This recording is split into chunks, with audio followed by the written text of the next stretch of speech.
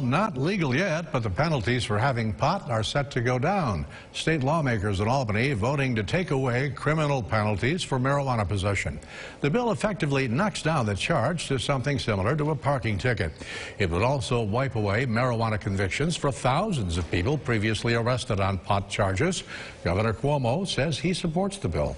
Coming up in the Family Healthcast at 5:52, why marijuana health products are playing a big part in a booming global pot business.